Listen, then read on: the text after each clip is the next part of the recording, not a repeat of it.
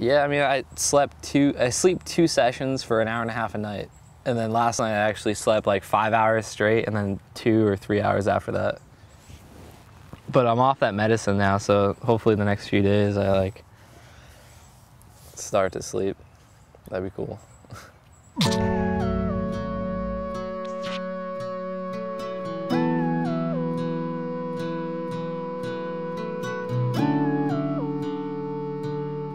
I guess you could say it started November is when I started getting headaches. And then around Dave's contest, I actually missed the first day of practice because I woke up and had a gnarly headache. From there on, it just kept happening more frequently and just didn't really think anything of it because when I was younger, I used to get migraines a lot, my mom said, and I grew out of it, so I just thought they were coming back. So about 6 weeks ago, my vision started getting blurry when I rode, and like I could still like feel like the ramps and feel like I was riding, so I just blew it off. And then about a week after that, I started getting doubled vision, and that couldn't even ride. I like started going to the eye doctors and stuff like that, and my eyes were fine. They said we were riding one day because I could actually see, and I've been doing flip whips a lot, and then learned flare whips with Kelly in the foam. Felt really comfortable. Tried one on my ramp, and I went from a 7-foot to foam, and then tried one on the 6-foot, and then just pulled back too hard, over-rotated, and landed and smacked my head and like landed on my entire side. Elbowed myself and my gut, bruised everything. Couldn't walk the next day. Went to the chiropractor, and then just had headaches for like 4 days straight. Gnarly, it didn't go away. So I was like, I'm just gonna get an MRI, get it checked out. 45 minutes in the MRI thing. Got out, went to see the doctor at the urgent care. He looked over him, and that's pretty much where he told me there's something in your head that shouldn't be there, and it's a brain tumor. Not sure if it's cancerous or benign, but it definitely needs to get checked out and taken out. I guess went to the neurologist. He wanted to explain everything and showed me everything. Then I went to Duke and met with one of the best neurosurgeons in the world, apparently. He scheduled me for a week later to get surgery, and actually moved a guy that wasn't as bad, so that way I could get in. And then got it taken out, found out it wasn't cancerous, and been good now.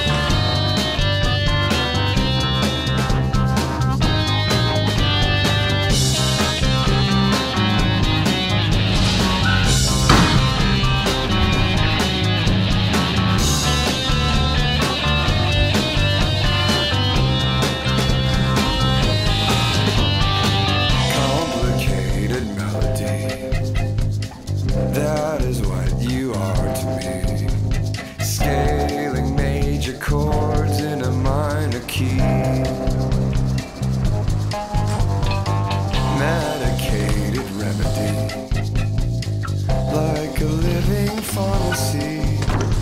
Will this healing be the death of me?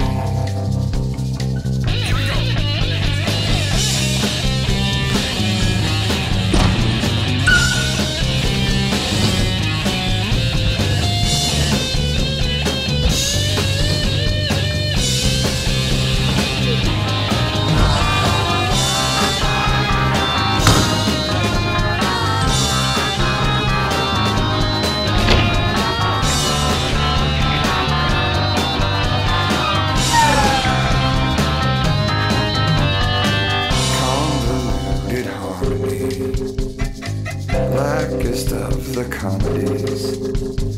When it hurts to laugh, you cry with me.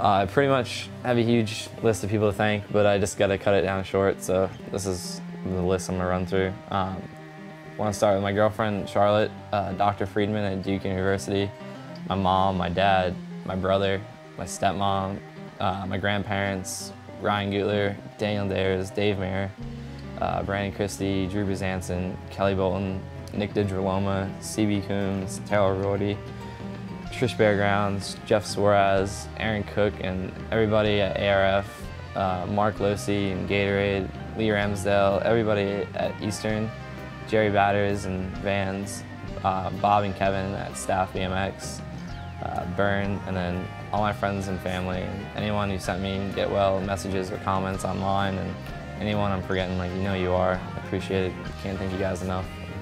Thanks, and thanks to Vital for this video interview.